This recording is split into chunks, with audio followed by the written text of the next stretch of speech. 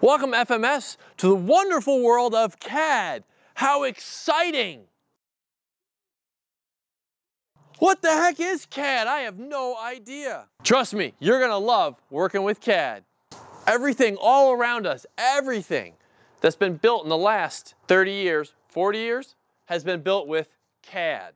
Well, Mr. Corbett, that's fantastic, but I still have no idea what CAD is. What is CAD? Tech time with Mr. Corbett.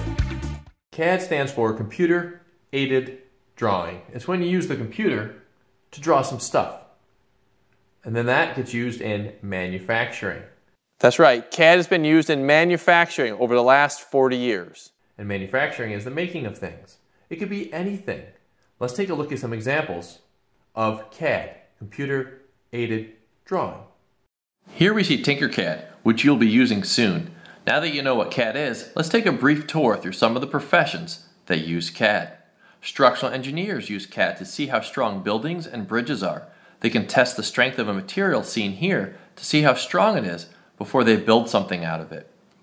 Biomedical engineers develop everything from life-saving ventilators to CAT scan machines to hospital furniture to prosthetics shown here or medical implants, such as pacemakers and artificial heart valves. Electrical engineers use CAD to design computer components which are used in everything that has a computer, such as your phone, car, refrigerator, TV, and smart device, just to name a few.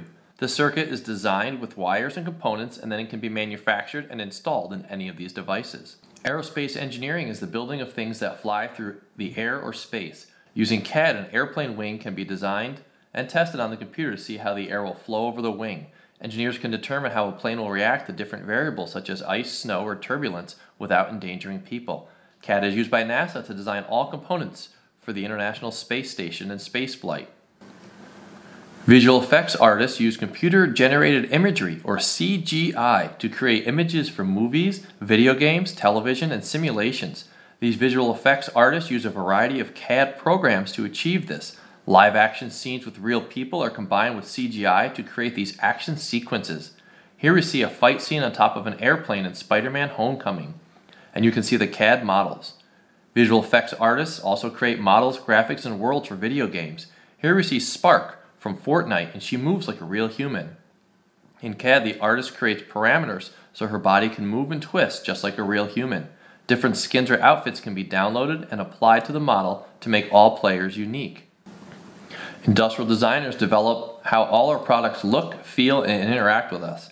Even something as simple as a shampoo bottle has to be designed in CAD so it can be manufactured and hold the product inside. I use CAD all the time to build things. Here's a door I designed with CAD, and with the click of a button, I have all the measurements so I can build this in my shop.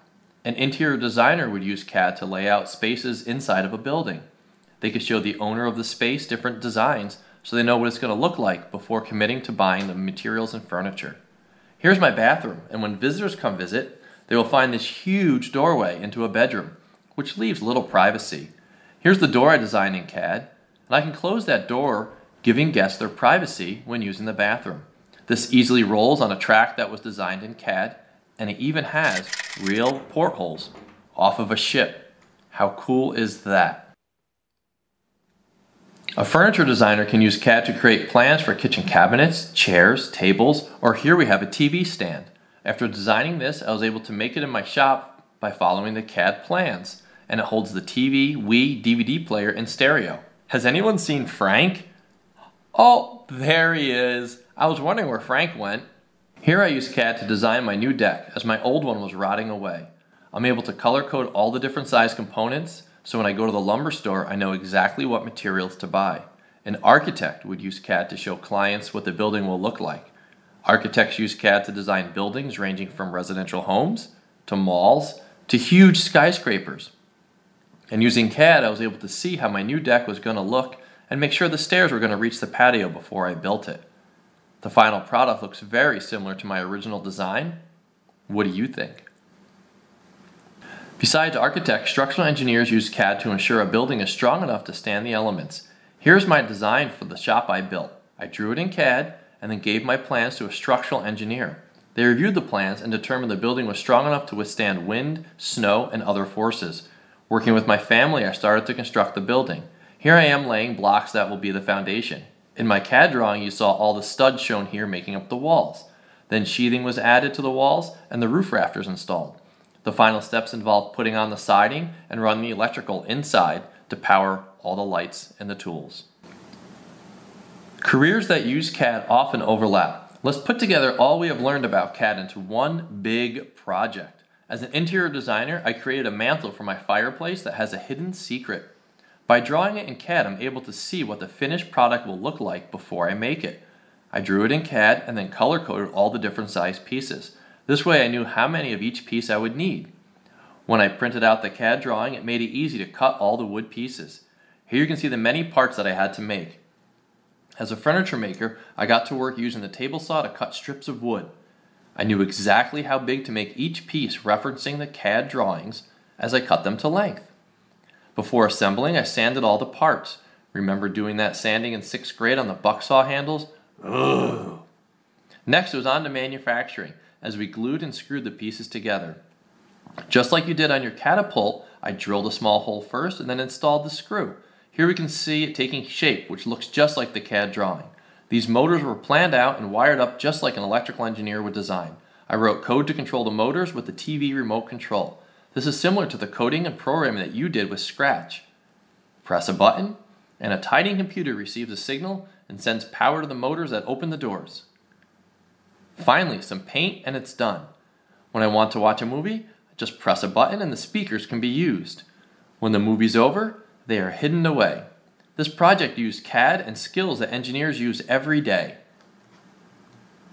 So when I make all my videos, I use this microphone here on top of my camera, and I have a mount for it, snaps right in. Problem is, it fell over one day, and you can see that this thing's broken. Look at that, all right? So what I did was, in CAD over here, I redesigned the piece. Let's take a look, we'll zoom in. All right, look at the side here. You can see how thin this piece is? So what I did was I made this one really thick. You see how thick that is? So hopefully if it falls over, it'll be a lot stronger. Okay, so let's print this. What we're gonna zoom out here and get everything all set up.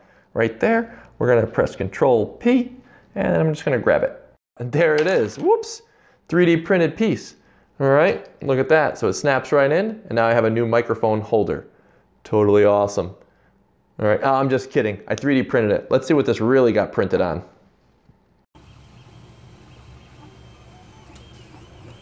So I'm just kidding. We got these 3D printers, and what you do is you draw what you want to make in CAD, and then you can put it on the printer, and then the printer will print out layer by layer what you make. So that's how I made this piece. It was 3D printed on here. Here's some head pieces.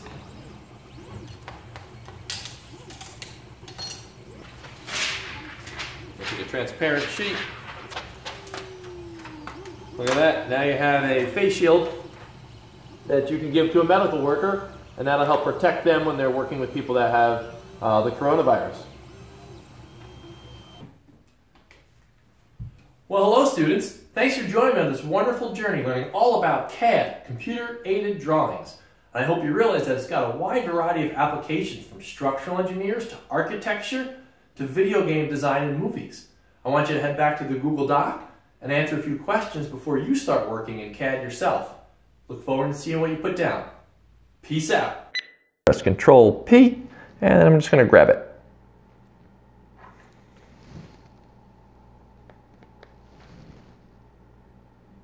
Whoa, check that out. And it spans a wide variety of fields, from structural engineers, I lost my dog,